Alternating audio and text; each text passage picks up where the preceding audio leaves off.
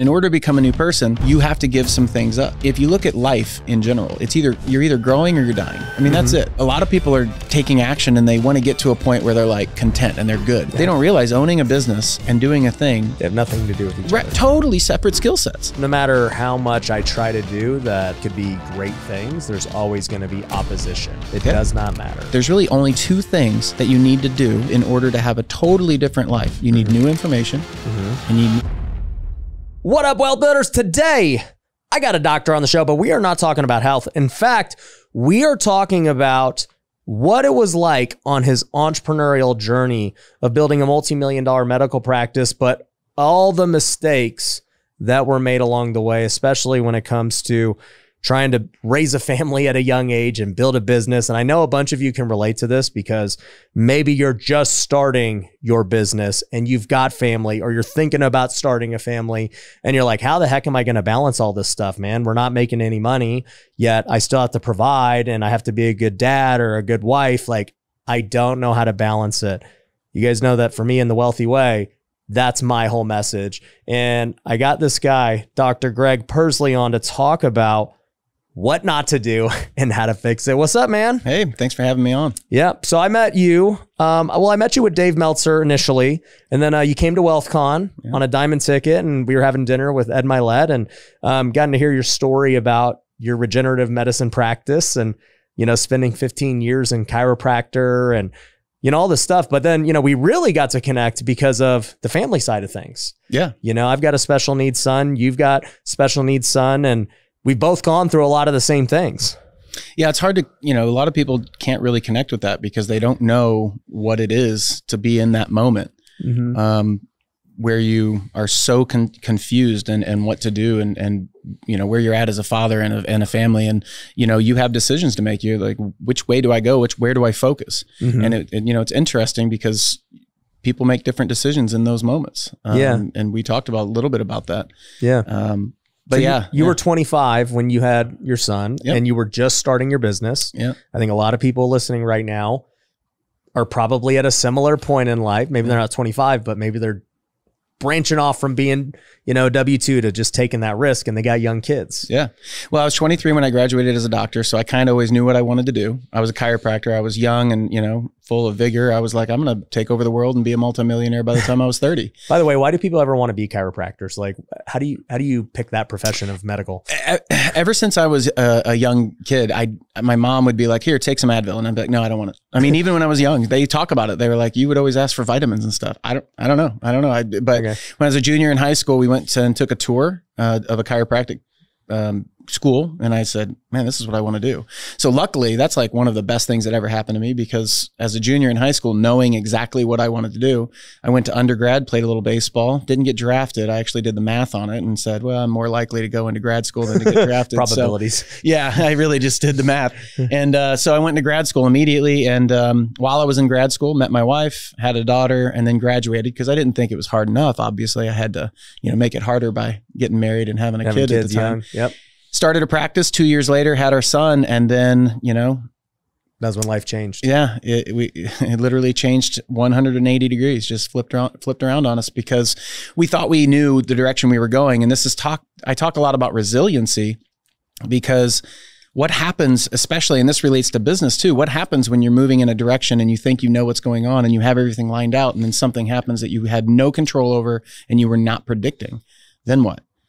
That's you got to be able to put you got to put your mind in the right space and move in the right direction and be able to be resilient. And so that's what we had to do. We just had to figure it out. Yeah. So you have a daughter, young daughter, you have a son, and I mean, share with everyone what it was like with your son, because you shared it with me and how difficult it was. And I've talked about just the first year of being a dad, and, you know, my son being in the NICU for 2 months and then having brain surgery his first year of life, like, and all these delays and developmental stuff and uncertainty. It was a really rough first year in my life. Uncertainty is what kills you. It's the fear of the future, of all the what ifs. You sit there and go through all of them. But I was 25. My practice was a couple years old. It was growing and doing relatively well. My daughter's 2.5, and my wife's pregnant with our son and about to give birth. And so, you know, up until that point, it was a great pregnancy, and nothing was awry. And the day he was born, I'll never forget, I was sitting there holding him, and my wife's here and my daughter's here and my family, extended family's over there. And, you're thinking about all the future of your kid. Like, this is awesome. We're going to do all this stuff, play ball. I'm going to teach him things and whatever. And then all of a sudden the doctor burst in the room and literally like burst in the room with that panic look, like, I got to talk. And she said, I'm going to need the extended family to leave and I need to talk to the parents. And even my dad turned to me and goes, what's going on? I'm like, I don't know. So they left and then they informed us, hey, we are almost 100% certain your son was born with dwarfism. No family history. It was totally random, unprepared for it. And so all of our, thoughts for the future immediately turned into questions. Right. What does this mean? Is he going to have a normal life? How did this happen? What did we do? You internalize it. What did I do wrong? And we thought that was going to be kind of like, oh, okay, we'll get through that. We'll figure out that stuff and then we'll move on. But then he ended up having a lot of medical issues over the first year. And that was the beginning of, a very trying time, mentally, emotionally, physically, chemically, like financially, relationships, everything you can imagine having stress. For the next almost 8 years, that's the way it was.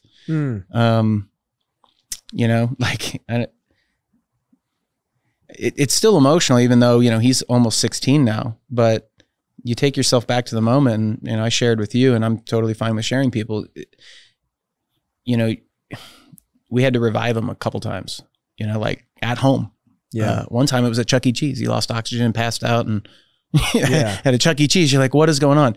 So you try to take this kid and you try to raise him as normal as you can, but there was just a lot of unknowns. And we really felt alone for a long time. Long story short though, 3 months old, he started requiring oxygen. He's having trouble breathing. We really didn't know which type of dwarfism he had. There's over 200 types. 6 months old, he started getting pneumonias a lot. So he was spending a lot of time at Children's Hospital, which was 2 hours away from our home. And our daughter was 3.5 at the time. She's getting passed around to family members, which are 2 hours away. And it was just and I was the only income. Yeah. So it was a chaotic time. And then at 9 months old, he had a major event where he spent 3 months in the hospital and he ended up getting a trach event to help him breathe. So he came home after his first birthday, which we celebrated at the hospital. He's in a trach, he has a vent, 100% oxygen. Like, if he was disconnected from the vent, you had 15 seconds. Wow. Otherwise, he was passing out. That's how fragile he was. And so for multiple years, 2 to 3 years, one of my wife and I, one of us was within 6 feet of him at all times. Yeah. Just because if that tube falls out. Yeah. So you think about, it's a lot of, I can just tell you the stress is very difficult. Cause my son, even I remember he was on oxygen for 2 months in the NICU and they're like, all right, he's good. And I'm like, are you sure he's good? Cause what if he's not? Yeah. Like, what if something happens while we're sleeping? Like the stress and the anxiety of that, man, it's a lot. Yeah. And, people like to compare, which I try not to compare to anything. I think comparison is the thief of all joy. I really do. I just, as a parent, you're put into a situation and you just do the best you can with what you've got. You're not prepared. No, you're not prepared as a parent anyway. I'll never forget when we brought my daughter home after 2.5 days in the hospital after having her. They're like, all right, go home. I'm like, I was 23. Mm-hmm. I didn't know anything about anything. Are you sure I can I can just take this kid home? Yeah. 22, 23. And that was an interesting ride home. I was excited. Becoming a dad is just an amazing experience. And I was all excited, like, oh, we're going to play games and have fun and do all this stuff. I'm going to teach you everything. And then you get home and they just like lay there and cry. And, you're like, can we play and do something? Anyway. You're like, oh, this comes down the road. Okay. Yeah. 5 to 10 years down the road, we'll be able to do stuff. So, yeah. But yeah, it was a complete 180. So it changed. I talked to you a little bit about this in your book, which I really loved. You're reading your book. It really touched me. You opened it up so well too, by the way, with just that it's such an emotional story, which I could totally relate to. But, you went, when everything was going on with your son, you said, look, I'm going to put my priorities straight and I'm going to be home as much as I can and focus on the family. And I did the direct opposite. I went, I've got to make as much money as I possibly can as quick as possible so that I can provide for the family, so I can pull myself out later on. And that turned into almost a decade. Let's pause real quick. We just launched something new that I'm really excited about, which is our text hotline. It is now easier than ever to get in touch with myself and my team. If you've ever been thinking about working with us in any way, whether it's through real estate investing, learning how to create content, or scaling your business, we want to help you out. And it's super simple. All you got to do is just text 725-444-5244. If you text that number, my team is going to get in touch with you right away. And I, in fact, might be responding to some of those texts as we get the system just built out and rolling. We can answer any of your questions for getting you help, telling you about our different programs, different events we've got coming up, different resources that we have that can help you. It's going to be epic. So just text us at 725-444-5244 and somebody will respond to you and get you help right now. To be fair, we had two different situations at that point. Yeah. You know, you were just starting your business, you know, 2 kids, you know, a lot going on. At that point, I had an established business. I was already a millionaire. And yeah, my business had a lot of things going on that year and we were scaling and I had employees and a lot of responsibilities, but still, you know, I'm like, all right, my wife needs me more than these, you know, my employees need me. Right. And so I made that choice to start working from home on Wednesdays, to, you know, be certain I was home by 5 and, you know, just really be there emotionally for her. Because I think she also had a lot of the experiences you were saying of like blaming herself. Like, what did I do during this pregnancy that could have caused this? What could I have done better? And so I had to be there to say, no, like, none of this is your fault. Like, you know, we're going to get through this and everything's going to be just fine. And God gave us this amazing boy because we were equipped to be able to handle it, you know, not the other way around. Right. Yeah. And so, that was how I leaned, but I do want to hear your side because so many people are dealing with maybe not as extreme as what you had to deal with, but dude, I got 3 kids and I'm trying to start my business and we're a young family and I don't know. I'm lost. I'm overwhelmed. Like I want to succeed and provide and be there for my family, but I feel like I have to be doing all these things in the 80-hour weeks for that to actually happen. Yeah, there's a really good story that I heard about that where I think it was my buddy Dan Martell. Love Dan. Yep. And he was telling Speaking of the next WealthCon, by the way. That's right. Yeah, he's going to be there. I'm so excited about that too. So he tells this story about working with one of his students, somebody he coaches, and I'm going to paraphrase it. I'm probably going to botch it. Dan, please, you know, don't message me. But basically, the guy said, "Yeah, I went home and I messed up in business, and I went home and I told my wife, look, I'm going to buckle down for the next couple of years. You're not going to see me. The kids are going to, you know, I need you to take care of the kids. I need you to take care of the house because I got to get this fixed. And I think it's going to take about 2 years." And Dan's response was like, look, they didn't ask you to do that. Like he's like, the student was going, I'm doing this for my family. And Dan's like, but they didn't ask you to do that. Yeah. And you have to, I've learned this now, and it literally took me almost 15 years to learn it. I've been married almost 20 years. So the last 4 or 5 years, my marriage has been amazing. My wife and I are on the same page, but it took me the first 15 years to realize that you have to work together and have a dual vision and just be very transparent about what's going on. Right. Because if you think that you have to handle it all, that's not the way it goes. And that's that's the way I took it. I have to handle it all. I have to be the man of the house. I have to stay strong. And then I would have breakdowns occasionally, like just, it was too much. And then she'd be like, you know, I hate to say this, but it makes me feel human that you're breaking down right now because you seem like Superman. And I like my wife even told me not that long ago, she said, you know, your daughter thinks you're Superman. I'm like, man, you know, cause that's not what I thought of me. Yeah. So having that communication and being on that same page, my wife has a great statement. She's like, look, if you're not on the same page, show them your page. If you're not on the same page, show them your page. It's simple. Communicate. Here's what I would like to do for us. Here's what you would like to do for us. Here's what we are trying to grow together. Now we can move forward as a unit. Yeah, I think that's important. And my wife and I actually did that about a year ago.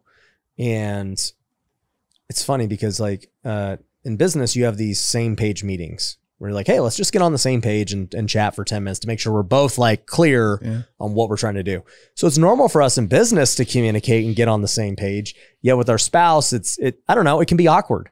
Even for my wife and I, we've been married over 10 years now.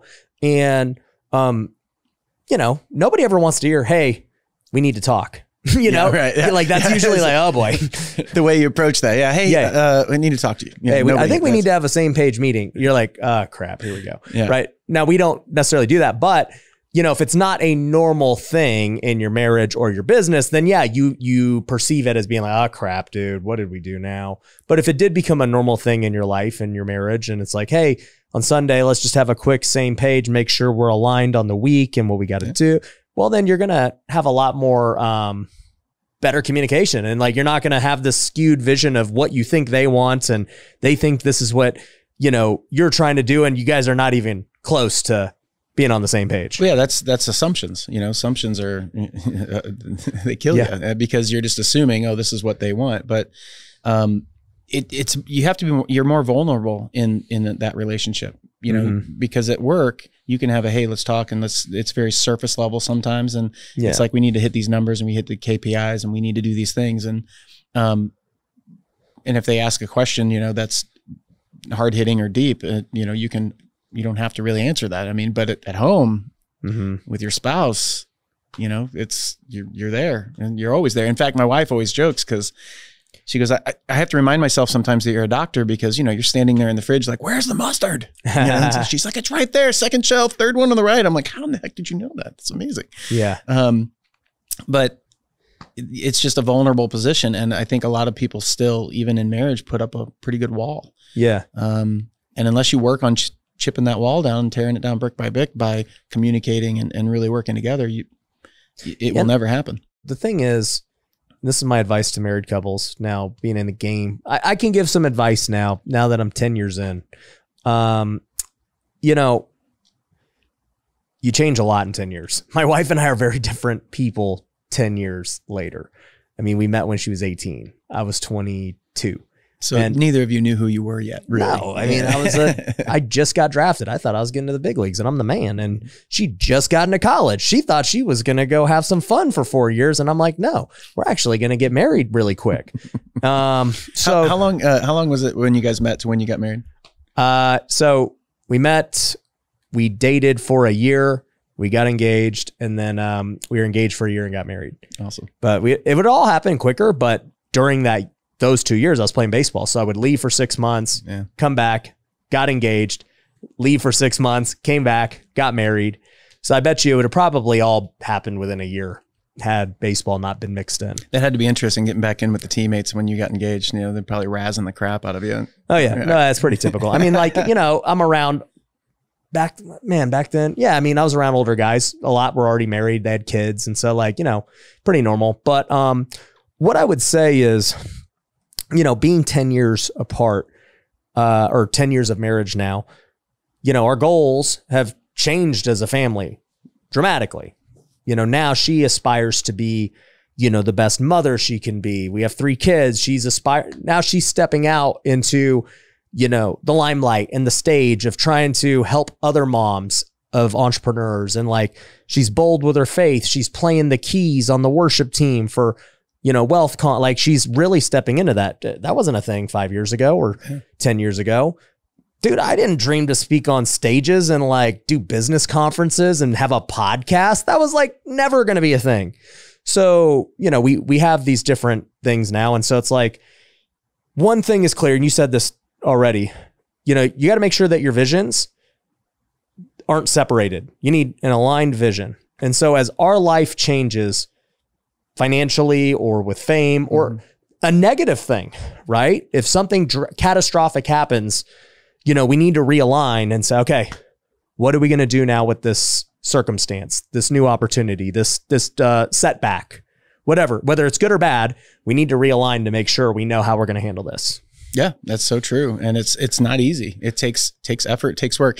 And I think, I mean, I don't know what the divorce stats are today or whatever, but I think a lot of people just get into relationships and they're like, oh, if I don't, if it's hard, I can get out of it. Yeah. And I'm looking at, going like, when we got married, I go, look, we're in this, we always joke, we're like, man, somebody's got to die. Yeah. Like, that's it. If I don't like you, if this isn't working out, somebody's got to die here. So I always said I want to be married for 50 years. And my dad, he's hilarious. He became a Southern Baptist preacher after I graduated college. I think I pushed him to it through high school. There you go. But he's like, the secret to marriage is pretty simple. Stay married and stay alive. There you go. Just got to, if you want to hit 50 years, stay married, stay alive. But, it just takes effort. It's intentional. Yeah. And occasionally you do have to have those sit downs, but I'm no marriage expert because I've just been through a lot. So, after going through all this and then, our son started to get better, and then he got worse and then he started to get better again, which was a roller coaster ride. But after he was about 8.5 years old, he got better to where he could get the trach and the vent out. So now we're looking at a family that we'd been focused on keeping him alive and keeping our family together. Now we're like realign of, now we got to restructure what are we going to do for finances? What are we going to do for our business? What are we going to do? I mean, I had kept it going for a decade, but it wasn't like where I knew it could be. So tell me about that decade of, dealing with obviously raising a young family. You ended up having another kid too, right? I have 2 kids. Oh, you have a daughter and a son. Okay. I thought you had a third after that. No. Okay. So, with that, you got the 2 kids and you're building this business. By the way, you go to school to learn, being a chiropractor, which teaches you nothing about business. So you're like, I'm going to just be a chiro and do this stuff. And I'm just going to put my head down and work more hours. Was a lot of that because in your mindset, it was just, look, I get paid every time I crack someone's back. I just have to crack more backs.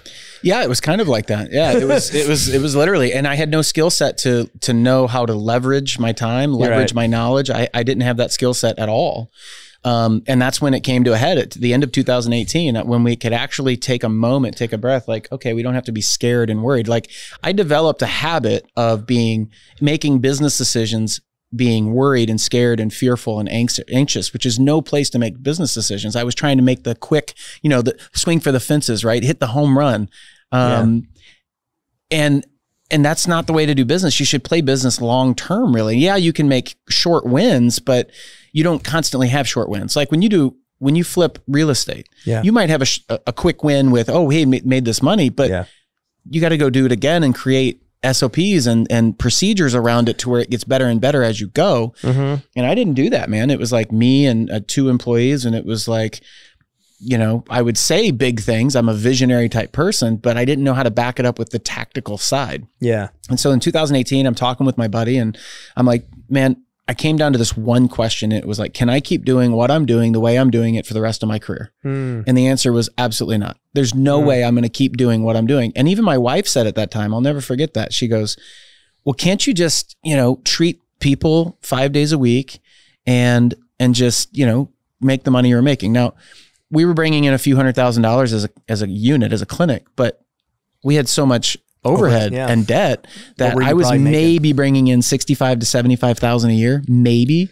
Now, was it your clinic or you were working there? No, it was mine. So you owned it, but and you were mainly cracking all the backs too. Yeah. You'd have probably not made any money had you hired somebody else to crack the backs. Yeah. And I had tried a couple different partnerships and that sort of thing of bringing somebody in and trying to have them so that I had a backup plan, but those didn't work because it wasn't aligned. I didn't realize that you had to have alignment. You actually had to hire. So I just thought that you could just hire people and they would just do what you wanted to do and everything was going to be great. Like I didn't realize how complex a business actually was. And a lot of people do that. They get into business and they know how to do a thing, photographer, a dentist, a chiropractor, whatever. And because they know how to do this thing, they think, oh, I'll just turn it into a business because then I can own it and I can have my own hours and whatever. Yeah. They don't realize owning a business and doing a thing are two separate. They have nothing to do with each other. Two separate, totally separate skill sets. So then in 2018, I'm like, okay, I can't keep doing what I'm doing. What's the problem? I started to identify the problem. And the problem really is that I didn't have the skills I needed. And I really understood at that time that there's really only 2 things that you need to do or need to have in order to have a totally different life into the future. You need new information and you need new actions. It is that simple. New information, new actions, because new information turns into new beliefs. New beliefs turn into new thoughts. New thoughts turn into new emotions. New emotions turn into new actions.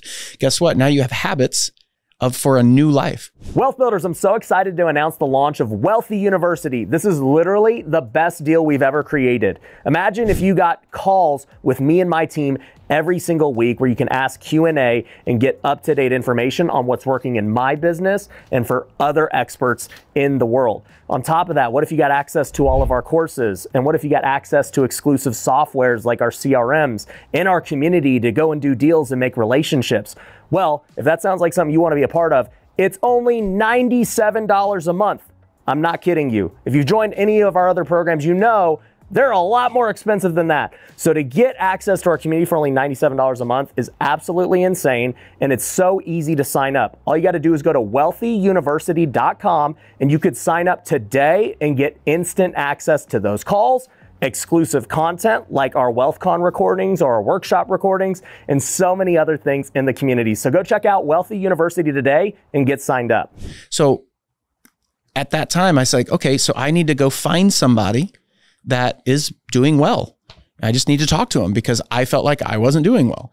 And so I called a buddy that was business financially, really well off. And so we talked for a while, and he's like, man, you got to come to Grant Cardone's, event next year. Now, Uncle G. Yeah, right. So now listen, at 2018, at the end of 2018, I didn't have any money. Yeah. I mean, I was leveraged basically. I had a business, but I was leveraged. I was cash poor. People don't realize that too. They think, oh, I have a multi-million-dollar clinic now. And they're like, oh, you must be just killing it. And I'm like, well, I mean, I always thought being a millionaire would feel different. It's not like you have millions in the bank. You're leveraging things and doing business activities. But anyway, I tell people this all the time, by the way, of like, hey, so you want to be a millionaire? Okay. Most millionaires, like, you're still probably not balling out. So, to really ball out, you better be worth at least 10 million to truly ball out. And you can't have it all just tied up in real estate. Yeah. You need money to ball out. You need cash. I made so many mistakes that I had to learn about how to actually manage cash flow. And, I'm still working out of some of the mistakes I made, to fix all that. But I now have the skill sets to do that, which is fantastic. So anyway, it's the end of 2018. My buddy's like, you got to come to Grant Cardone's Growth Con, and so I'm like, dude, I don't think you heard me. I don't have any money. Like, I don't understand. He's like, you got to buy a diamond ticket and sit up front with me. And And I'm like, did you not hear me? I don't know. I don't have any money. Now this goes a lot into what I was saying in my head and what I was saying out loud. I kept repeating, like, I don't have the money. I don't have the money. I read one of his books and I was like, dude, I'm going. Which one was it? I read his real estate book actually. Okay. Because that's the guy I was talking to was into real estate. And I grew up on a farm and I worked construction for a while. And so I kind of knew that. And I was like, okay, I kind of like this guy. Then I listened to a book on tape and I was just laughing. I remember mowing the yard laughing because this guy sounds like he's from Louisiana, just freaking whatever, doing his thing. And so I said, I'm going to GrowthCon. Yeah. I'm going. Like, I'm going to work on me. I just knew. You're like, I'll figure out how to make it happen. Right. And what's interesting that's where I really learned about faith. This is where this was the moment, because I set a goal. Okay. And I talk about the 5 A's of actualization to bring into your reality. The first one is aim, set a target, aim. And I said, that's my target. I'm aiming for this. I'm doing it. And I had so much conviction, faith, that I was like, I don't know how it's going to happen, but it's going to happen. Like, I felt it in my soul. Like, I knew, like, I had to go to that thing. 2 weeks later, Discover Card sent me a $20,000 0% interest finance for 12 months line of credit. You're like, I'd never seen that before, never seen it since. Yeah. And I was like, okay, so this is my sign. So this is where I learned about setting a goal and working toward it, and then letting God, letting the universe do its thing to show me the resources, or give me the resources to make it happen. And if you're not looking for those opportunities, you might just miss them, And so anyway, I used that, and there's a bunch of stories in here, but that was the moment where my mindset changed, because I was always the guy that bought the cheapest ticket and tried to sell my way to the front through pleasantries, schmoozing people. Yep. But the moment I walked through those velvet ropes and they escorted me to the seat and I was 3 rows back and I was talking to people that had $1 billion worth of real estate and I met some amazing people during that time, that was the moment I realized the value, which is why I showed up last year at WealthCon. Yep. I was interviewing you and your team of like, do I want to do business with this guy? That's why I was here. Is he a real legit dude? So all I can say is since that moment at GrowthCon, I bought 4 programs in sales, leadership, building your life, your resume, and I bought stages or how to speak from stage. And those 4 skills have totally been able to transform my life because I took action, I kept taking action, and I grew and I grew. And since then, over the last 5 years, I am a absolutely completely different person, more confident, more, understanding about how business works. And it's gotten me into rooms like this. So that's what I tell people that all the time, to, aim for something that you believe is, your purpose. And you may be wrong. You can change it later on. It's fine. Yeah. But I think the part of aiming too that you're describing is, people could say, oh, well, I want to, right, we're using real estate as an example. I want to just be such a great real estate investor and I got my aim. Or, hey, I want to, I don't know, play professional baseball. They're a kid. It's like, all right, well, you got to get in front of the people who are doing it. That's your point, right? Like you're not going to do it watching YouTube. Right. Or even going to the event and sitting in the back. Like going to the event and sitting in the back would definitely you'll get something out of it. It's not like it will be worthless, and you might walk away inspired, but you're not going to get to be with the people that are actually what you're trying to do. So that's step 5. So step 1 is aim. I'm jumping to the end. No, you're good, man. Yeah, it's a good segue. Yeah. So step 1 is aim. This is just the things that I was like, this is what I did. These are the steps I took that in retrospection, I looked and was like, well, how did that work? And so I kept repeating the same 5 things. And I was like, oh, these are the 5 A's. So in order to bring something into your reality, you've got to, 5 A's of actualization. You got to have a target. You have to aim. Number 2, you have to accept. Okay. Now this is the hard one for most people. You have to accept the fact that in order to move towards that target, you have to become a new person. And in order to become a new person, you have to give some things up. Some things have to change in your life, and you may have to give up relationships or friends, or you may have to give up weekends or, nights or alcohol or whatever. You're going to have to give something up to get to where you want to go, and also accept yourself as a person for the life you've had and the experiences you've had up to this point. Because so many people live in the past. They live back there and they just beat themselves up over and over and over. And that's not something you obviously want to do. You have to let that go and accept it. That's who I was. This is where I'm at. And if I want to move forward, I have to become a new person. The third step is you have to accentuate the things that you're doing that are moving you toward the target. You have to figure out what you're actually doing that's moving you towards and double down on those things. Yeah. Then you, number 4, have to abandon the things that are moving you away. But most people never sit and actually identify those things. They just get frustrated with it. I want to be worth $1 million.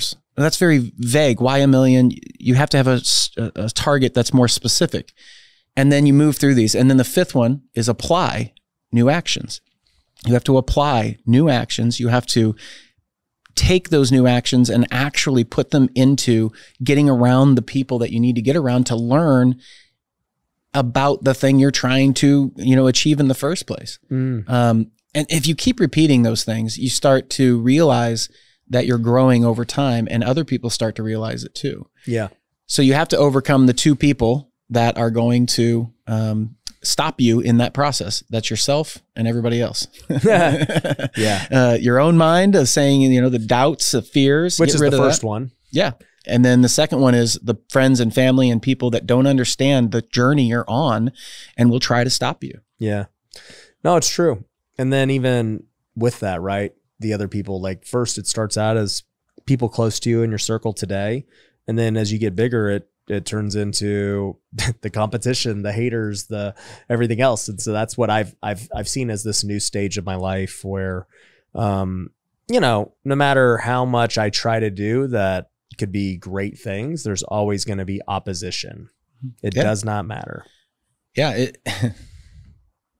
I think that's one of the biggest mistakes, if not the biggest mistake I've made in my career, is I tried to go too fast with too little. So tried to do too much with too little, almost at an anxiety pace. Like I was not in the flow. You know what I mean by that? Like in the pocket. I was outside the pocket. I was pushing too hard with too little. Explain that to people who don't know. Because this idea of flow state is something people may have heard, but they don't understand. It just means being... Have you ever heard a rapper try to go too fast outside of their abilities? Yeah, or the beat. Or the beat. Whatever. And it's not in cadence. It's messed up. It doesn't sound right. It doesn't feel right. And no one else around you is enjoying the process. Yeah. When a rapper is in flow, and I play guitar and I sing. So when I'm like playing guitar, there's a pocket that you can be in that is so in the flow of the music, of life, the cadence, that when you get into that, things feel effortless as opposed to effort. Like I have to keep pushing and keep trying. So when people talk a lot about like, I've got to grind, rise and grind, like you really don't. And that's when I was like pushing so hard for some end that was never going to come. If you haven't heard, WealthCon is coming back to Las Vegas April 18th to the 20th, and I believe it's going to be our biggest one yet. We're going to try and fill the Caesars Palace with 2,000 top-level real estate investors and entrepreneurs. I've got amazing speakers like Neil Patel, Tim Grover, Dan Martell, Pace Morby, and many others coming, and it's going to be great. So if you want to get tickets today, we got some special deals going on. All you got to do is text me at 725-444-5244. We'll get you info on what kind of tickets we got, all the way from general admission to our diamond level tickets, where you're able to network with the speakers, go backstage, ask them questions, and then have a dinner with all of us in a really intimate setting. It's going to be great. So if you want to get tickets, text me at 725-444-5244. Well, I'll tell you guys my idea of flow state, or as an athlete would call it, being in the zone. But I'm curious because to me, it sounds like for 10 years, you worked way harder than you have for the last 5 years, trying to grind against the flow and not go with it. Yeah. And you made the mistake of thinking, well, I mean, look, more hours equals more productivity. And I tell people this all the time. I actually just filmed a YouTube training. I don't know if it's going to come out before this or after this, but if it's before, I will link to it down below. But this YouTube training I just talked about, I go, guys, I hate to tell you this, and I've told my employees this. I go, working hard is not the same thing as being productive. They are two different things. At the end of the day, would I take the guy who, closed 5 deals in 3 hours, or the guy who worked for 10 hours and closed 2 deals? Yeah. I don't give a crap that you work 10 hours. That's great. You can, give me all the sympathy you want and say, dude, I mean, I worked so hard. Give me the guy who's in flow that just closed all of them because his skill's there. He just understands his rhythm and his time. He also understands his capacity because he understands that, hey, I'm going to be in my zone of genius and absolute best only for this limited period, and I'm going to absolutely crush it. And then after that, I have to go out because I just can't. And that's how I operate. Yeah. And I can see that, which I love. And there's certain things that I like being around people like you, because you can kind of emulate those things, which is why being in the room is so important, and why being around people like, being in the room is so important, but being around the people in the room, like at WealthCon. Yeah. I bought a diamond ticket. It was the people that bought that. I'm friends with them, and they're all very, very successful.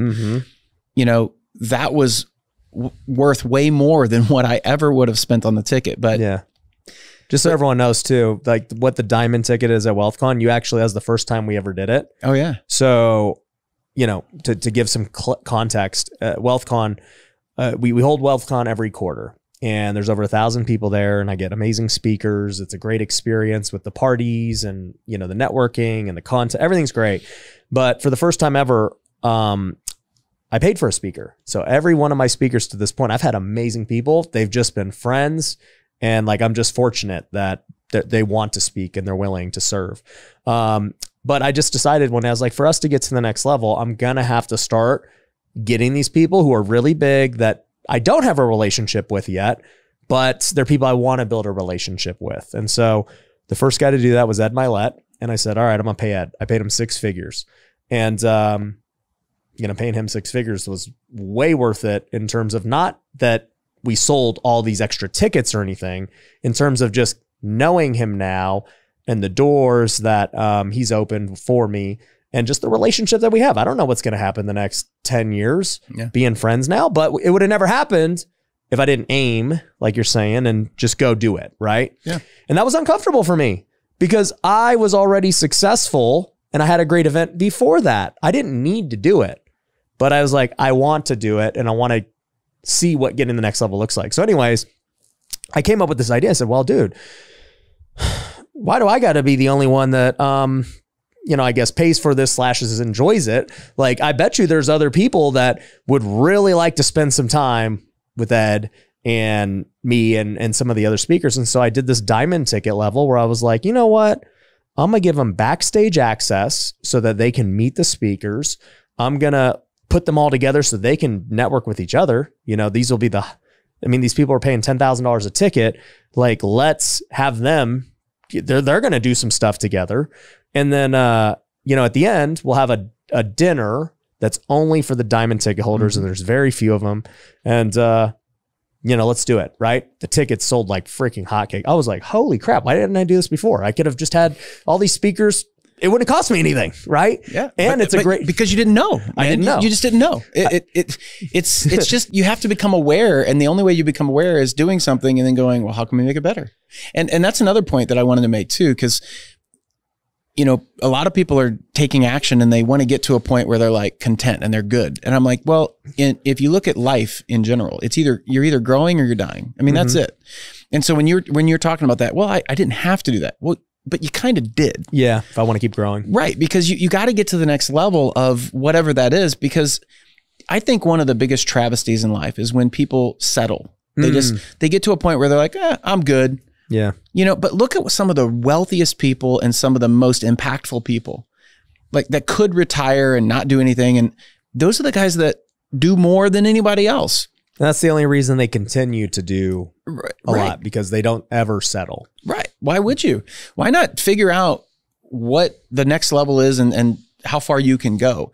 John Maxwell, he said, I stopped asking, when am I going to get there? Yeah. And that's what I was asking myself. I was asking myself, like, when am I going to get there? When am I going to get there? When am I going to get there?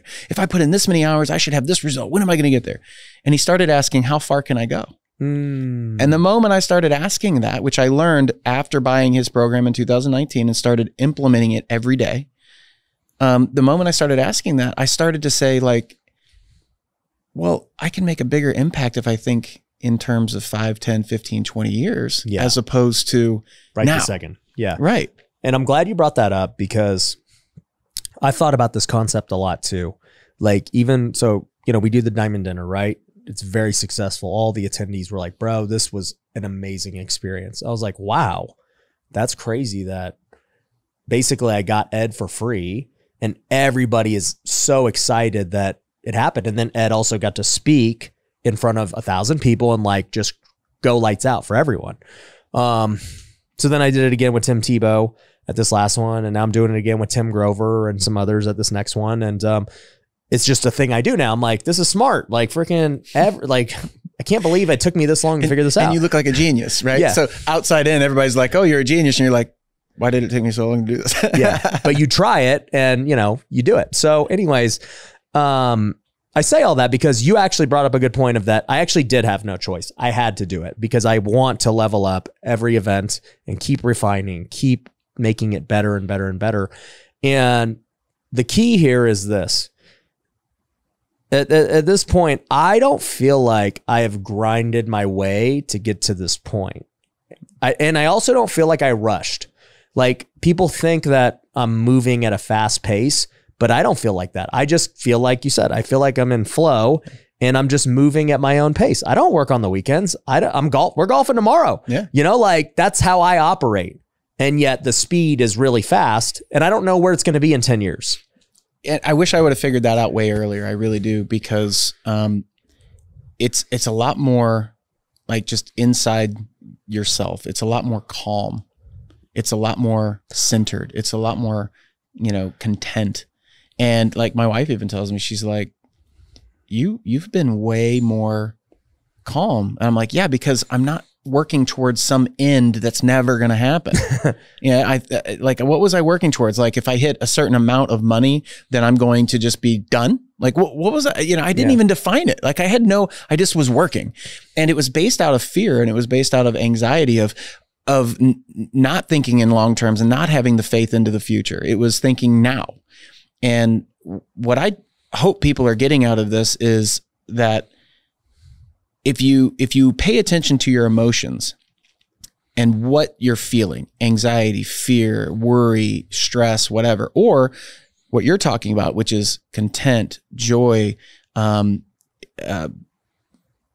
would you describe some of the emotions that you feel on a regular basis? It's I would happiness, say it's content, peace. Peace. Peace is a great one. I would say peace is the main one, because so many people are not at peace. Yeah. And not being at peace comes from a lot of things. For me, the first is just, look, if you don't have Jesus in your life, you'll never truly be at peace. That's my belief. Now, even if you have Jesus and you're trying to follow God and everything, you're still going to be, facing opposition. Opposition doesn't stop. You still have a career. You still have a job. You're going to have competition. You're going to have people who hate on you. You're going to have bad things happen. All that still comes into play. You just have a different weapon for how to battle it, right? And that's the main thing for me, because we're talking about faith, and I would be a liar if I just said that, hey, having faith that it's going to be all good is going to be enough, because it's not. Because you're just putting faith in either yourself or just like luck. You're like, yeah, I think it'll work itself out, or I am good enough to solve this. I don't know, man. I'm not a believer in that I'm that great. I really don't. I think that like I've been given a lot of grace and a lot of opportunities and things that I didn't deserve and I didn't earn, and that it just so happened God decided to open the door. What you're really talking about is being grateful and appreciative for anything and everything that happens in life. Because if you really think about life is inherently meaningless. Yes. Which people mistake that. And I'm like, what I mean by that is we put the meaning into a situation. And a really simple way of explaining that is you can have one experience from two different perspectives. One person enjoyed it, one person didn't. And so you're putting that meaning into that experience, which means that you have the opportunity to look at any experience and look at it from a completely different angle and change the meaning in it and say, oh, well, maybe there's a different way of looking at it. So therefore, I'm not the victim of that. Yeah. Like this is something I really love talking about in a private setting, but I'm going to talk about it with you. I think you'll really understand it. But there's really one thing. If you look at all the religious leaders, even Jesus, that they all agreed on was one thing. And that was you become what you think about. You become what you think about. Okay. So if you really break that down, you go, okay, well, what do people normally think about? Well, there's really two things that you can think about. You can think about what you want or what you don't want. Think about that. You can focus on and think about what you want or what you don't want. One is a abundance mentality, and one's a victim or a scarcity mentality. But most people focus on what they don't have, which is the opposite of gratitude and abundance and thankfulness and appreciation. So when you're talking about looking at that piece, what you're saying is, look, I'm not having faith that everything's just going to work out hunky-dory for me. I'm saying that no matter what, I am appreciative and grateful and thankful that I'm able to be here and experience. Yeah. No, it makes me think of two Bible verses that I really believe, especially since this last year and a half for me was actually the toughest of my business career with high interest rates and everything in real estate, after just like killing it all these years, real estate was just crushing. But Romans 8:28, just talks about that, God works for the good of those who are called according to his purpose. And in every situation, he does this. And so that means good and bad, it's good for you. It does not matter. It's always for your good. And so, at the end of the day, for me, I'm just like, this bad situation, high interest rates, it sucks. But you know what? I know that God's working it for my good. I'm becoming more resilient. I'm becoming better. and I know how to handle the situation. And then in James chapter 1, he just starts off and he's like, rejoice through trials and tribulations, because it is the testing of your perseverance that develops your faith. You know, at the end of the day, if you don't go through trials and tribulations, you cannot develop perseverance. You can't develop faith, you know? So how do you have faith when everything's good? You don't need faith. It's just like, yeah, dude, I'm rolling right now. But it's through the tough times that faith is really increased. Yeah. And that brings me to like, when people talk about prayer, you know, they misconstrue certain things. So when, you know, in the Bible, it talks about, you know, pray never ending and ceaseless. You don't stop praying. You should always be praying. People are like, well, what does that mean? Like sitting and praying all the time? No, what that means is being in a state of gratitude and appreciation. Yeah. And, you know, to go back to this flow state, in the zone idea, right? Now that I have the benefit of hindsight and I've experienced it in both, you know, let's just say burst, and then maybe just like even constant. It's hard to explain, but like I could tell you in sports, being in the zone would be, man, dude, I'm not thinking about anything. I'm just reacting. I can see it's like it's slow motion. The game, you start to like see before it happens. It's weird. And that just comes from like repetition. It comes from lack of fear. It comes from no anxiety. It just comes from like zero stress, supreme confidence in your abilities. And you just know, you know, it's a weird feeling in sports. In life and business, since I don't get it anymore in sports, you know, I just drop bombs on the golf course, and yeah, I'm not feeling the flow state in the golf course right now because I'm not that good yet. But in business and life, I can tell you, I do feel like I'm in the zone in the mornings. So when I look back at every creative idea I've ever had, or every problem I've ever had in my life or business, and I needed to solve it, I didn't solve it right now. Like during the day at the office, I'm busy. I'm not coming up with new ideas talking to you. I'm just whatever I already know. And like, that's what I have to offer. But in the mornings when I have time to basically like receive, you know, downloads from God, when I have time to actually articulate my thoughts and think through problems and meditate in this quiet time, I can synthesize all of the experiences and information that I've been receiving. You know, like tomorrow morning, what will happen is I'll reflect on what we talked about today. And I'll just be like, man, you know, Greg said something interesting. Like, I wonder if I should be thinking about this. And it'll like just naturally happen. And then, you know, all of a sudden, like it pieces together with other experiences and things I know and my belief system and all this. And then, you know, all of a sudden I'll be inspired with a new idea or something, right? So, you know, any idea I've ever had, product, I just like, all of a sudden it'll just come to me during that time. And then I'll just start writing.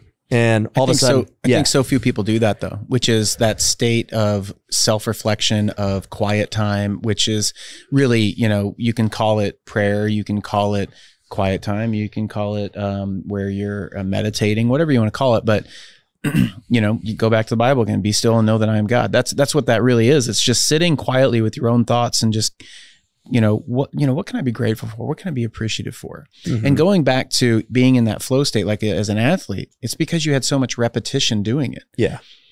People don't realize most of the things that like thoughts and emotions that they experience are just being repeated over and over and over subconsciously. That's what a habit is. It's your subconscious mind. It's what a belief is. It's your subconscious mind. So they don't practice the state of being grateful. Yeah. They don't practice the state of being appreciative. And if you don't practice on a regular basis, you don't just hop into it occasionally. Yeah. Like if you practice being fearful and anxiety and anxious and worried all the time, guess what you're going to be most of the time because you practice it. So being intentional with quiet time of like, who do I want to be? Who do I want to show up as? How do I want to represent myself? And what kind of things am I supposed to be doing or learning or improving on? And just sitting quietly and letting that kind of simmer. That's when I found I'm the most creative. I'm most excited. I come out of that like inspired and like, let's go. And that's exactly what you're talking about, man. Yeah. Well, and the other part of it too is it goes back to playing the long game, right? Because, okay, let's say somebody listened to this and they're like, dude, I'm going to start doing that today. I've heard you say it 800 times. I'm going to do it today. Now, I believe. I'll be like, great. Your life's probably still not changing because it doesn't change right away. Nothing changes right away. We live, it takes look at our society, time. Man. Look at our society. Everything needs to happen now. I want to be wealthy now, rich now. I want to be fit now. I want to lose weight now. I want to have my business explode now.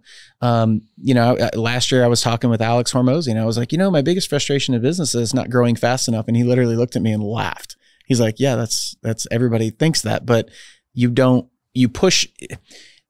get into that flow of the business and you let it grow as it grows. You know, you put the right pieces in and you take time to sit and think and ponder and wonder and go, what pieces are missing here? It's like putting together a puzzle. You don't just plop it on the table and start jamming it together. Yeah. And that's what a lot of people do. And I did that for over a decade. And it makes you worse. It makes you so much worse. You stress out, you're frustrated, you're worried, you know.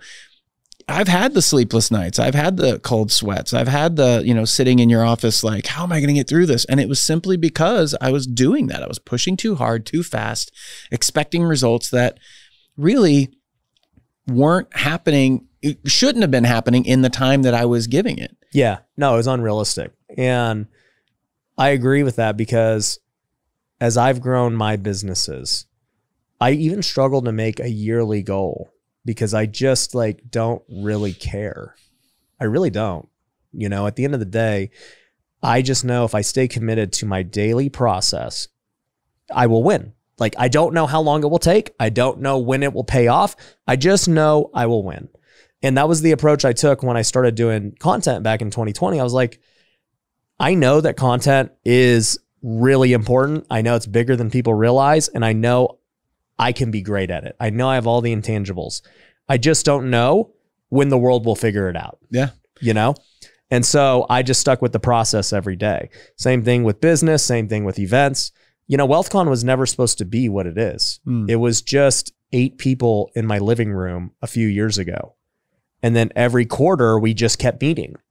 And then it became 50 people at my office. Then it was 80 people. Then it was 100 people. Then it was, oh crap, we got like 200. We're going to have to go get a thing. Then it became, all right, well, let's open it up to anyone, not just students. And then it just kept evolving. And this next one at Caesars, I think we might get 2,000 people. Wow. So it's like, that was never the plan. It just came from every day doing the right actions, making great relationships, understanding and listening to feedback, figuring out how can we make this better, each event and iteration. But here's the thing. The reason it's grown so fast is repetition. Most people are lucky to hold one event a year if they're even able. And then they do it and they're like, dude, selling tickets to an event's hard. I'm like, yeah, I know. They're like, how do you do it every quarter? Well, think about it. You've done one event in your life, 2 events in your life. I've done now 16 in the last 4 years, and I'm going to keep doing them. Yeah. Because they're successful, and you should keep doing them because they're changing people's lives. But not even that. Like, you'll never catch my repetition and what I know because I've done 16. Yeah. To plan 16 events in that short of a period of time and fill the room and get the speakers and to refine so quickly because you only got 90 days for the next one versus a year where you're like, all right, next time we'll do better. Like, you are forced into a position of you're just going to be better than everyone because of repetition and experience. You know, there's people that are watching this now and they either have been to a WealthCon or they'll come to one now and they'll have them in their mind like, man, I want to throw one of these. Yeah. And what they have to understand is comparison. Yeah. You've thrown multiple, over 16 of these and it started out as 8 people in the room. Yeah. Now it's a couple thousand. Don't jump ahead and compare yourself to somebody that's been there and done it for a long period of time. You can model them. You can figure out where they started from and say, well, that's where I want to be. So where did they start from and start growing that? But you've refined your message so well. You've refined what it is and that it aligns with so many people that are already in your database and in your world. Taking those steps and doing that. The people and that I didn't know what I believed. Just so you know, when I started, it's just like let it become its thing, its own thing. I didn't know what I believed. I'm like, I'm just like, yeah, let's talk about real estate. Like, and as time went on, it became so much more as my belief system of like, oh, people are resonating with this wealthy way thing, you know, like, and it's not that I just went with it because it was like, no, I've always believed that. I just didn't know how I articulated it and why it was different. I didn't realize it was different. I'm just like, this is what I do. I don't know why everyone doesn't do this. Like it makes perfect sense for me. And they're like, no, nobody does this. And I'm like, huh. They should. Like, let me prove to you why they should. Yeah. And then, you know, I meet enough guys like you who are successful and you're like, bro, like the way you do it is so different than how, like, I need to know how you do it because what I do, it can pay the bills, but it doesn't give me the other things I need in life. And I was like, wow, you know, it is different. It is unique. And so, yeah, but I went to GrowthCon in 2018. And that was the first event I went to, and I saw it and I was already successful as far as the business would go. But like I looked at it and I was in the second row too. And I looked at it. I didn't know any of these guys. I'm like, why is everyone screaming for these guys? Like they're like this big deal. Like I've never heard of one of these people. Okay. Like, you know, and now all these people are my friends, but I remember like Bradley was there and Pete Vargas and maybe people, I can't remember, but Ty Lopez, they're going crazy. I'm like, who is this guy? Russell Brunson sold $3 million in like a minute. And I was like, okay, like, I don't understand. I think Andy Frisella was at that one too. Yeah. Ed Milet was there. Yeah. And I was like, oh, Coach Burt, who was just at the last WealthCon was there. I was like, huh, why are people getting so fired up for these guys? They're nobodies. That was my mindset. I'd never heard of them. And I come from the world of pro sports where like you're mainstream famous.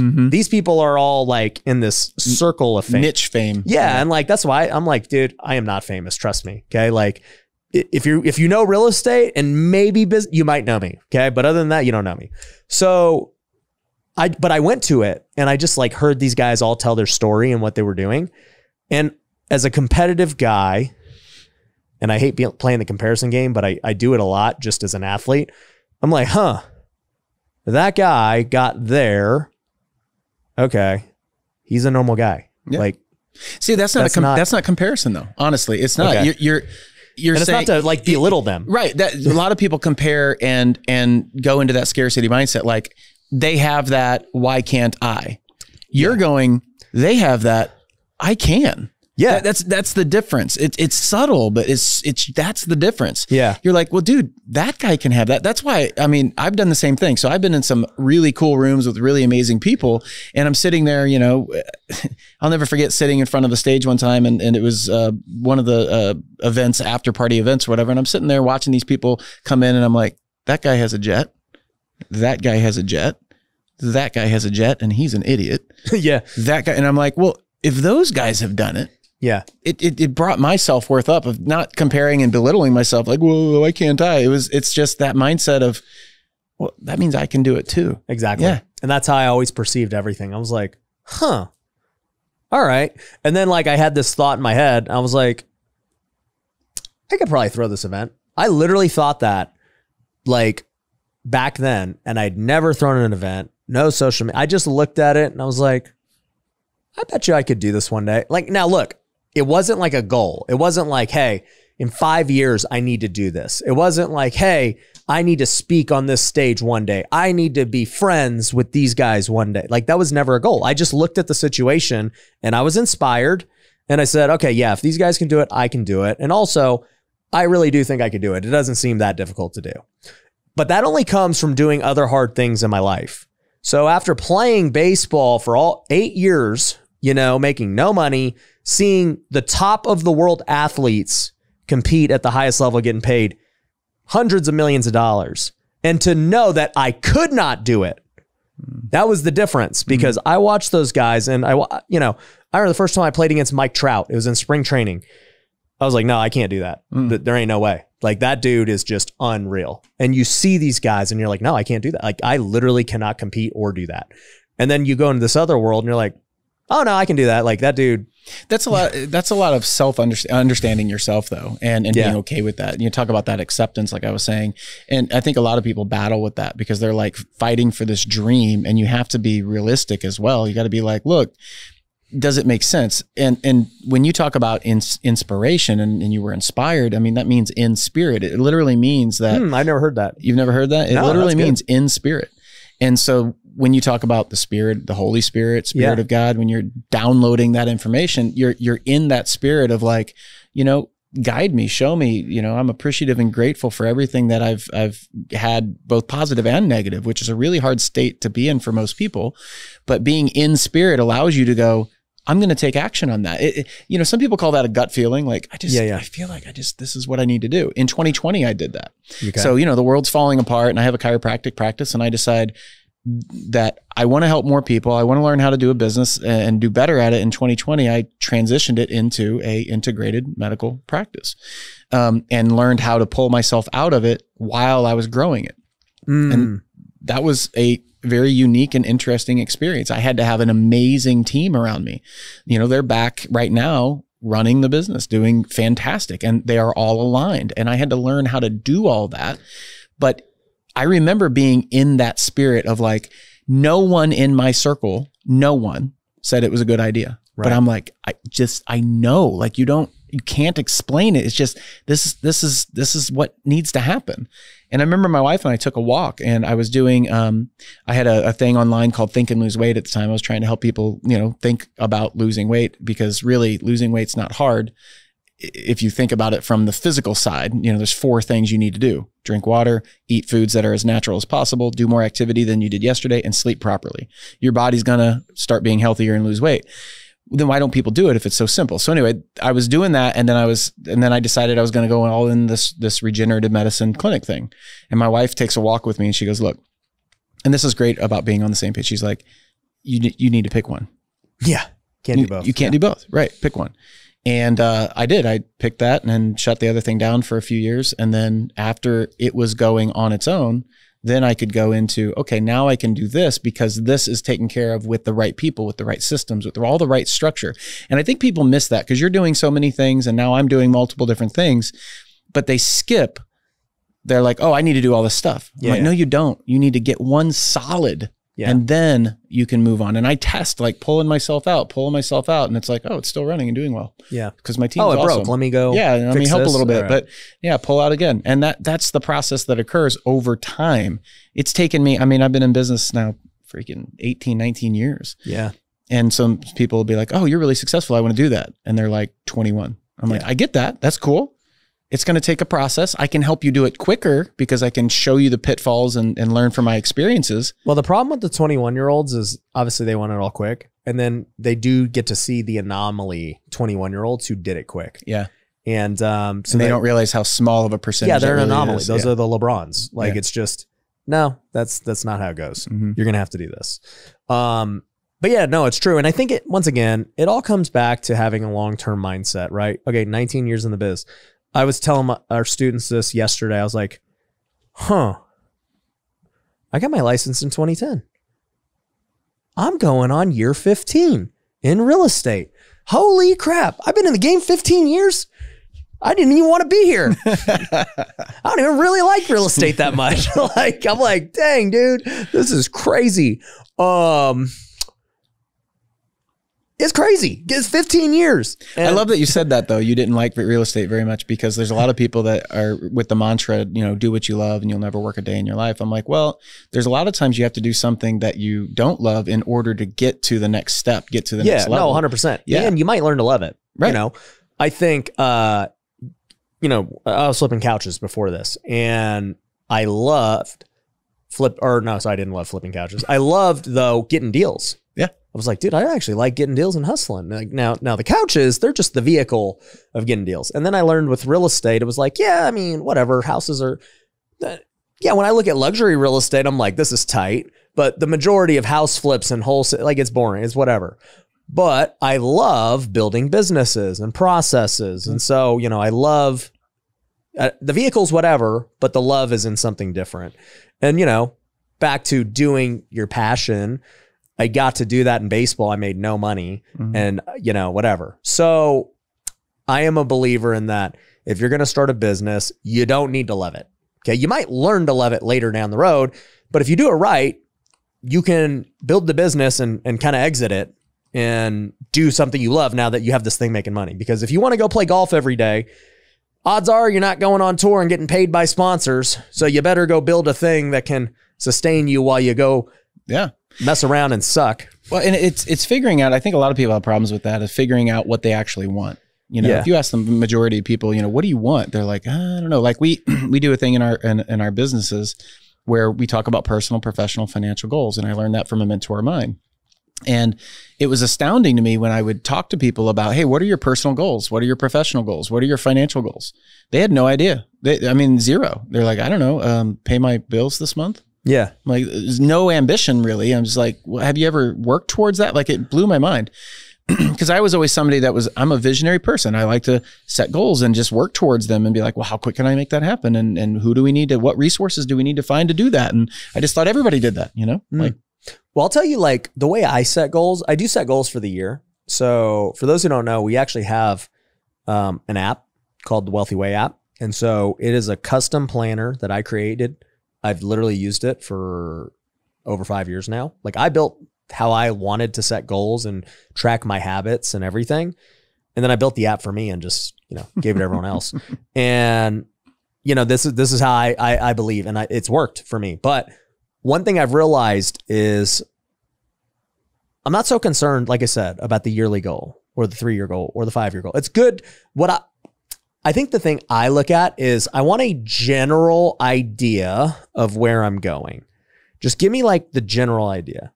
So an example of this would be like, all right, you know, we're going to California. I don't really know what city. I don't know when we're going to get there, but I'll know when we get there. I'll be like, yep, that's what I want, right? So, you know, I have a general idea of what I want. I don't know the time frame. And I just know that I need to head west. You know, I'm like, if we head west, we might end up in Seattle first, but eventually we're going to find our way there. Yeah. And that's kind of how I think. And all I just know is I'm going to drive the car just west every day. And as long as it's moving west, we're going to get there. Because that's just like, I just want to get better every day. I don't want the car to now go east because I got scared. That's what people do. Mm-hmm. Let me go back to comfort and let me, you know, just go there. Or, you know what? It's actually okay here. I'm in Iowa where it sucks, but you know what? The real estate's cheap and, you know, I'll just stay here and it's fine. I shouldn't say Iowa sucks because we own hundreds of apartment units that are actually crushing in Iowa. Mm-hmm. But I did live in Burlington, Iowa, my first year playing minor league baseball, and it sucked. So, so one, you know, you took a whole state, and you're the one you lived in one spot. I don't want to trash the whole state, but I totally know what you're talking about. Yeah, because like people will settle, the going and never get tough, there. You know, you have a flat tire, and they're like, you know, I'm going to stop. I will settle here. Let's just settle here. Yeah. This is good. Yeah. And that's what I talked about, settling, man. Like the only failure is quitting, is stopping. That's the only failure, in my opinion. Like you can change and redirect. And I love the way you're saying that. It's a very unique approach as far as setting goals. Because you have a lot more of the understanding of what you want. Like most people don't have that internal guidance. Comes from the Holy Spirit. That's the only way you would know. I mean, that in spirit side. Yeah. And most people don't really have that. They're bouncing around trying to figure it out. And so it's very unique that you have that. Obviously, it's something that you've practiced and worked on and have faith in.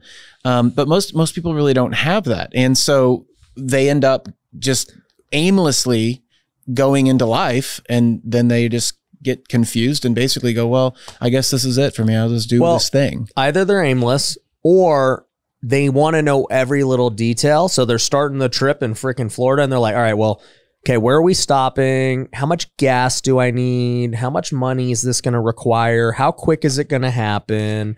Okay, well, there's like lots of paths I could go. Should we go through Texas or should we like kind of go venture over? Like, They ask themselves 8 million questions instead of just packing up the bags. And here's going. what they do, in my opinion. This is what they do. So most people, they set a target or goal. They learn how to do one, and they set a target. And you're taught to do these SMART goals, which is specific, measurable, attainable, relevant, and timely.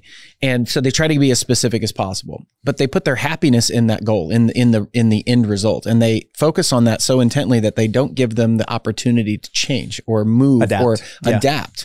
And so what you're really saying is, look, I know that's the direction. So I give myself the opportunity and give myself the okay to change and adapt as I go, where most people are like, no, I got to stay on the path. Yeah. And you're like, well, yeah, but if you're on the path and a better path shows up, wouldn't you want to start going down that path? 100%. Right. But most people don't even see that path because I'm on this path. And then they put their happiness at the end. They got blinders on, right? And then when they get to the end, they're like, well, I'm not happy. And then they set another goal and they work towards that. And they're just developing this unhappiness rhythm where they're like, set a goal, get to it. I'm not happy, set a goal. And what they have to realize is happiness, and why I believe you're so, content and happy and joyful in what you're doing. It's in the movement toward the goal. I just want to get better every day. Right. I want a general idea and I just want to make progress towards it. But I want to make the most progress I am capable of. So if I try to do something I am not capable of, that's when discontentment would happen, because now you have placed this expectation on yourself that isn't realistic. So if I was just like, dude, I got to find a way to become a billionaire in 3 years, right? Like, first off, why? What's even the point of setting that? Okay. You got to have a strong why before you make any goal, because when the going gets tough, if the why isn't strong, you'll quit. All right. Now, okay, I just put this expectation on myself. And let's just say I even had a strong why, but it's still just like not going to happen. So I'm now like forced under pressure now, because every day that ticks and I feel like I'm not on pace to hit that goal, I have stress, I have anxiety, and I'm like, dude, I'm not going to hit the goal. I'm not going to hit the goal. I had a guy, I'm not going to say his name, but he's a successful guy. He's got a really great business. And the first time I met him, he's like, yeah, so by 2026, we got to do, $230 million of revenue. I go, what do you guys do now? Oh, well, this year we're going to finish up at 20 million in revenue. I was like, huh. So you're going to have to go like 20 million. What are you going to do in next year again? He's like, we're going to do 58,600,000. I was like, where did you get that number? That's a very specific number. I was like, okay. that is really specific. And then he's like, yeah. And then in 2025, we're going to do, 126 million, whatever. Right. And he's like, and then by this day, and I don't remember what the numbers were, but you guys get the gist, right? It was like some crazy goal that was so ultra specific of what had to happen for the next 4 years. And I go, so why? I go, why? Like, what is this? What's the significance of this? And he goes, what do you mean? I go, why do you have to hit these specific numbers every year? And what's the significance of even this goal? He's like, I don't need to have a why. And I go, huh, okay. I don't understand why. Now I'm intrigued. I'm like, okay, hold on. Let's talk about this. Yeah. How do you not have a why? Okay. Yeah. I'm really curious now, because you're obviously successful, but I'm just curious how somebody gets so ultra specific about like years, not just like this year, but like to a T of like the next 5 years. Because these aren't projections. These are like, hey, we have to hit these targets. And, he didn't have a why. He was just like, bro, I heard from someone, there was some other famous guy. He's like, you know what?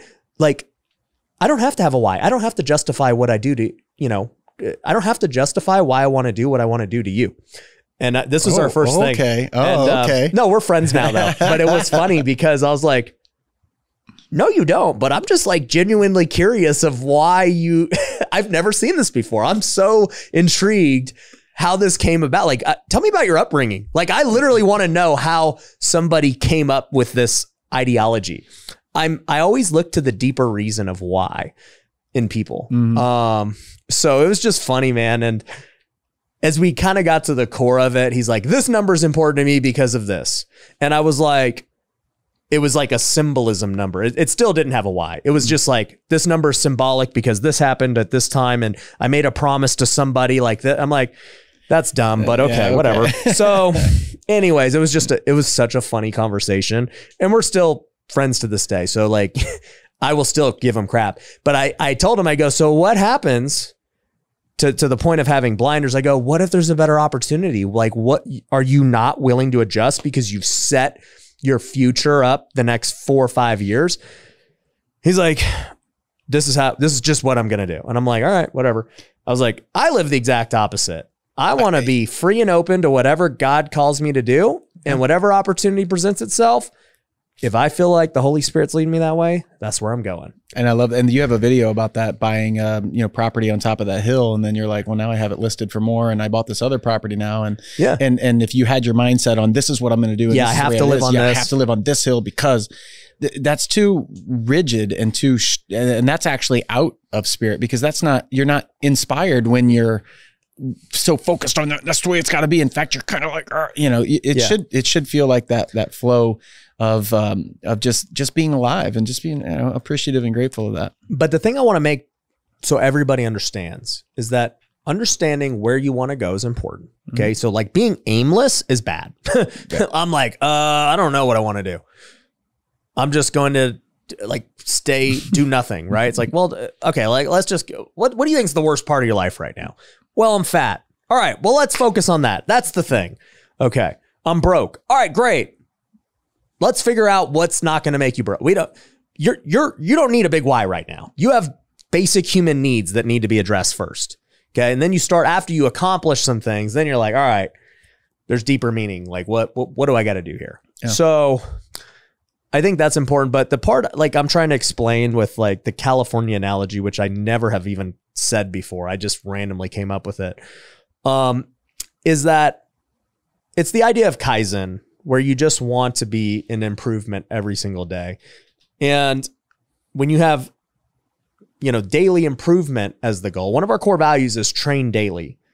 Our core value isn't win the race. It's just train daily. Mm-hmm. And so when you're training daily, there is no end. Like, the end is just knowing that you trained that day, mm-hmm. and that you did what you were supposed to do to the best of your ability that day.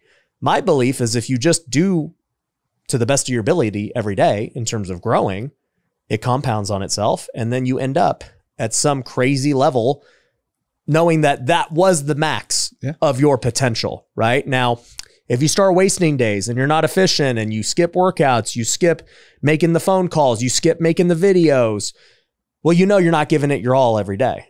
I know I can go to sleep at night a content man, knowing I gave it my all on just every aspect of my life. I put in a hard workout. I was disciplined with my eating. I worked efficient and hard and did things that were going to grow my business in the best possible way. I was intentional with my family. As long as I know I did all those things, I will let whatever result happens, I'll be completely fine with it. It is so unique. And it's so impressive. I mean, it really is. That is so unique. Most people, even people watching this would think we're successful, are not. And in fact, in your book, I love some of the stories. And there was a story that I had that was really similar. It was a guy that, so I used to write songs down in Nashville. And so I met this guy. He'd won his Lifetime Achievement Award for songwriting. And he goes to this award ceremony, and he wins this Lifetime Achievement, and he has this big award, and he comes home to his empty table with his empty house and puts his big award there and just starts crying because he had devoted his life to this thing that he now has, but he has no one else around him. His kids are gone. His wife is not there, and because he's divorced, and he just has no one. And so when you think about, like, so many people judge success by financial success. They just like, oh, that's success. No, it's not. Yeah. Success is building a life on your terms. It's figuring out who you are. Now, how do you figure out who you are? You have experiences, you pay attention to those experiences, you figure out what you like, what you don't like, and you go, oh, and you start building a life that you enjoy and that you're really content with, that no one can tell you that you're wrong. Like, if somebody can tell you that, dude, you shouldn't be doing that, and you're like, oh, maybe you're right. Yeah. Well, then that tells you something. Like, you should pay attention to that. Like, yeah. Like, no one can tell me. They could be like, dude, you shouldn't be doing that. And I'll be like, no, No, I believe I should be doing that because I believe it's part of my purpose. And Yeah. you know, you're on your hill, I'm on my hill. We see different things. It's fine. It's Yeah. okay. I don't have to prove me right and you wrong or whatever. Yeah. And so I just want people to listen to that. And I love what you're doing with Wealthy Way because it's just the understanding of figuring out who you are and what is, when people talk about living my best life, what is your best life? What does it look like? Yeah. Like, what do you love about it, and you're excited about, and what can you produce in this life that you're excited about doing? So I love that you are like that because and that's one of the reasons why you are so successful though, is because you figured that out. And I wish I would have figured it out way earlier and listened to my mom. She said, she used to say, slow and steady wins the race. Always. She'd say that all the time. And I didn't ever understand it. Slow and steady wins the race. Just stay on the pace that, you can and for maintain. over a decade, I was trying to go, fast and quick, right? Like, yeah, I was the direct opposite. And where'd that get me? I wish I would listen to my mom. Sorry, Mom. Well, it's funny. Brian Davila, my partner now, he told me, we were just randomly at his house talking about it. He goes, we were talking about the Cat Williams podcast with Shannon Sharp and how it just blew up. Mm-hmm. And he's like, bro, you haven't had like a super viral podcast yet. And I was like, yeah. And he's like, you should try and like get, I'm like, it'll happen. Like, I don't need it today. Like, it'll happen. I'm not worried about it. Like that, it's that mindset of, could I try to force it and like do, sure. But like, I just know we could sit here and argue and fight about something that's really controversial and then, it might go viral or whatever. Yeah. But is that really what the outcome you're looking for is? No. But I just know it will happen with time. Yeah. Something will happen. And, I don't even know why this thought came in my head, but you were just talking about, people who force things. Oh, the guy who did his song and he had nothing, Lifetime Achievement Award. Yeah. I couldn't, these two guys popped in. I was like, man, who are the greatest athletes ever of our time? It's Jordan and Brady. Those are the two. And I just thought about like, okay, Jordan got divorced. Brady got divorced. People would kill to accomplish what they accomplished. But like, for me, I don't know any of them personally, but just looking at Jordan today, I'm like, bro, I would not trade lives with that guy. Like looks to be in terrible health. His eyes are like yellow. He like is drinking and gambling every day. And like his only fulfillment's in golf. And like I said, I mean, maybe there's more to him that I don't know, but I know people that know him and that talk to him, and like, it's a pretty bad situation from what I hear. But people, like when you talk about health, so a lot of people spend all their time trying to earn money, but they give their health. And then later on in life, they try to give their, but they try to buy their health back. They try to buy the health back with their money, right? Yeah. And so when you talk about, I always have the 5 pillars that I talk about: relationships, business, health, faith, or belief, and finances. And if you're playing at a high level at all of those, you have a really awesome life, and you can have all those things. You don't have to give one up. And I did that for a long time. I tried to put too much effort and energy into one of those things, and everything around it started to crumble. Yeah. And if you play the long game and you're content and fulfilled with and learning about who you are, and you're like, oh, this is cool, I'm experiencing life, then you don't have to be worried about like, am I doing the right thing or the wrong thing? It's like, well, what do you feel like is the right thing right now? And acting on your highest passion at any given moment, which is what you're doing in spirit. Yeah.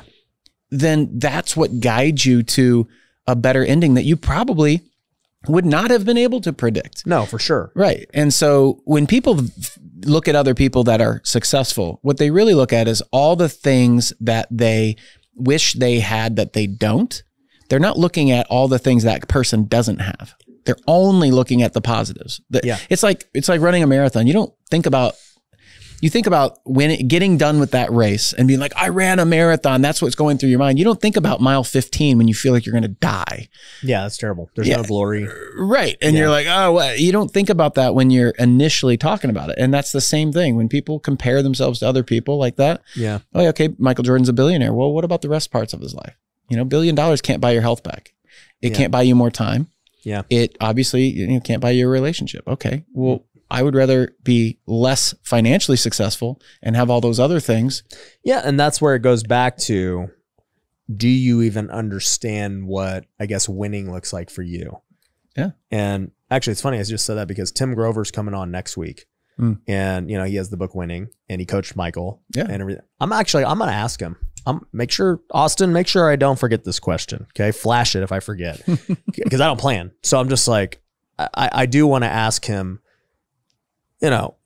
obviously Michael gave it all, he just devoted his life to the game. He was, doing all these things, and he achieved what he wanted to achieve in sports, but there was a price to pay, and he's paying the price today.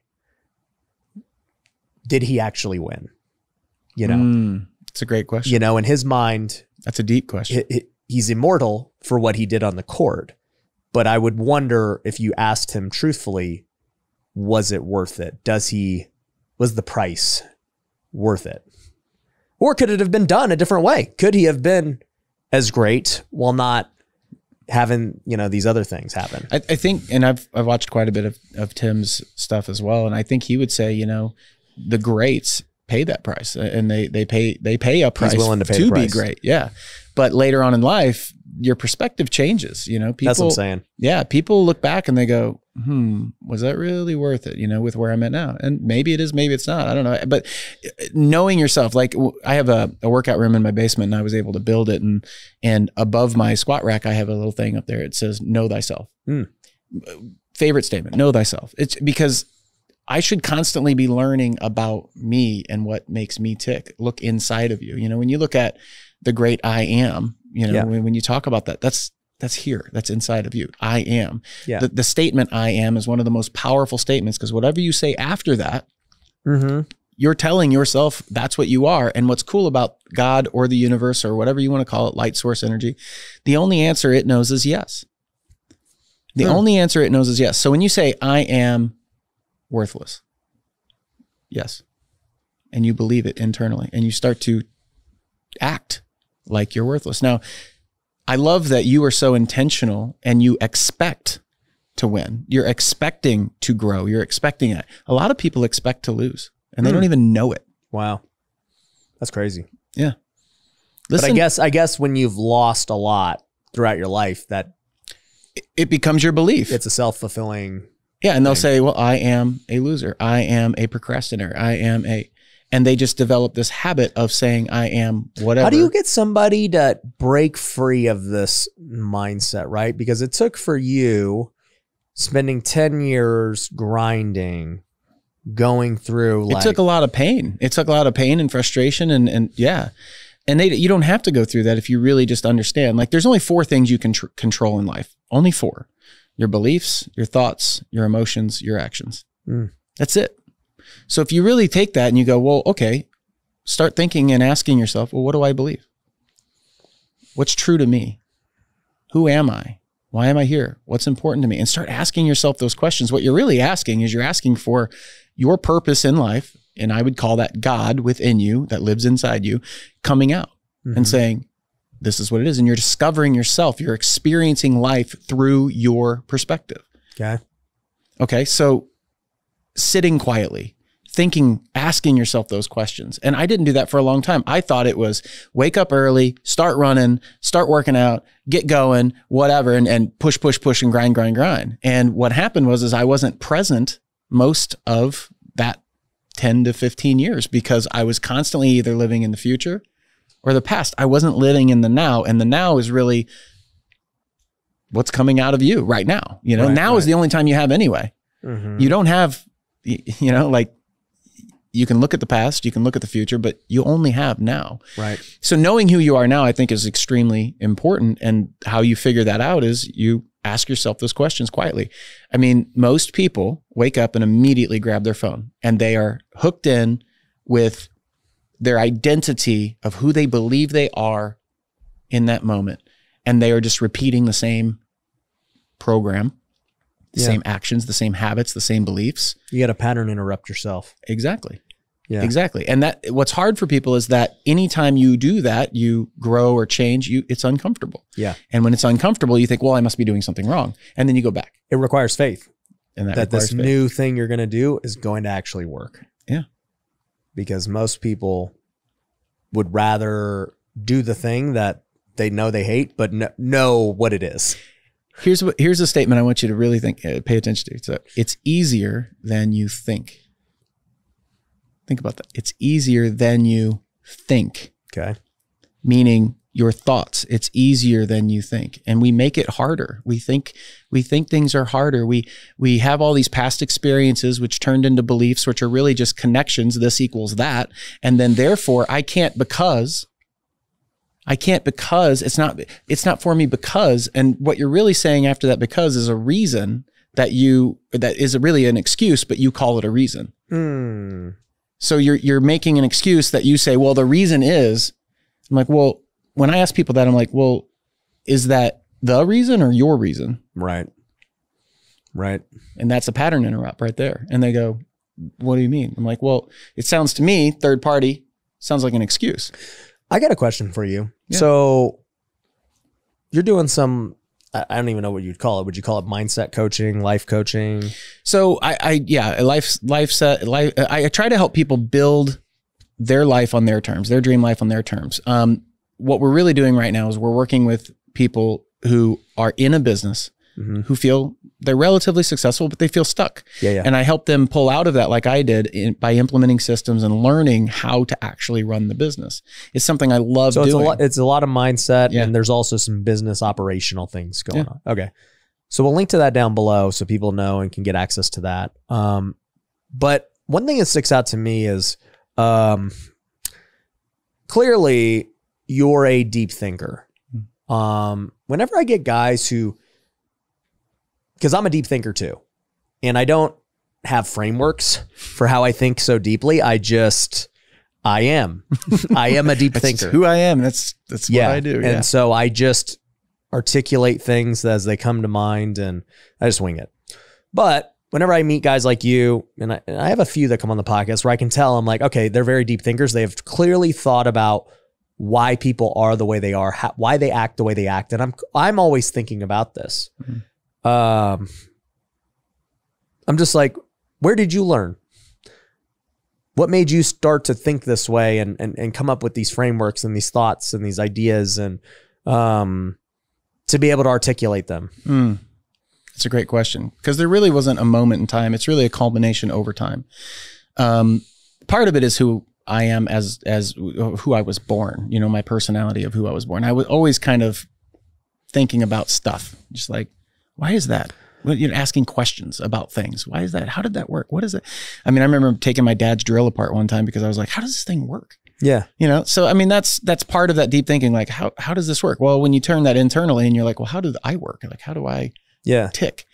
It's interesting because there was moments in my life that these things came to fruition. Like, one of the things I do with my students is I tell them to write an asset list versus liabilities. And I don't mean like real estate assets or financial assets. I mean assets of what you think about you and liabilities of what you think about you. And the reason why this started, or where this came from, when I was 21, I met my wife. And up till that point, I was very insecure, which you wouldn't think that now. You're like, dude, you're on stage and you speak and you play guitar and you sing and you're a business guy. Like, what do you mean? You're on podcasts. But yeah, I was really insecure. In fact, my wife would describe it as I was scared of my own shadow. And it really was because I was afraid of what other people thought of me, because I was afraid of what I thought of me, really. Yeah. But I didn't realize it at the time. When we first met, we were hanging out for like hours and we were talking, and it was just one of those things where the conversation flowed. And at the end of it, she's like, so what's your catch? And I was like, what do you mean? She's like, look, you're 21, you're going to grad school, you are going to be a doctor. You seem like you're fit. You sing, you play guitar. Like, she made this list that I was like, dude, that guy sounds awesome. Like, I didn't really even realize it. I never brought it to my attention. And so that was the first moment that I was like, maybe I do have value. Maybe and that was kind of the thing that triggered, that internal questioning about, maybe I do, why was I thinking it differently until now? How'd that happen? Yeah. And so now I do this asset and liability list, and most people, and I would have people do that, draw a line, assets, liabilities, write down all the liabilities, meaning pay attention to your thoughts about you. Yeah. What are all the things? And most people have way more liabilities about themselves than assets.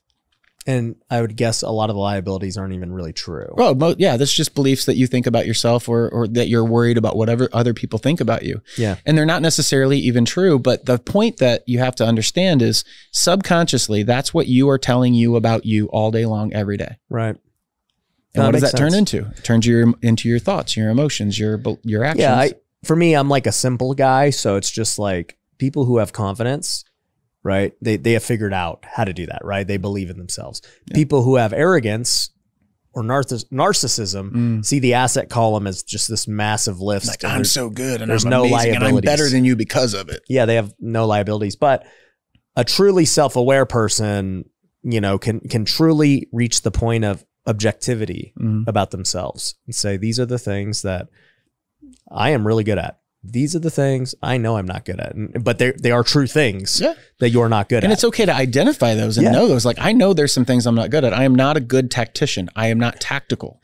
I am great at vision and big ideas and looking at data and getting all this stuff together. But to say, here's where we want to end up and here's where we are.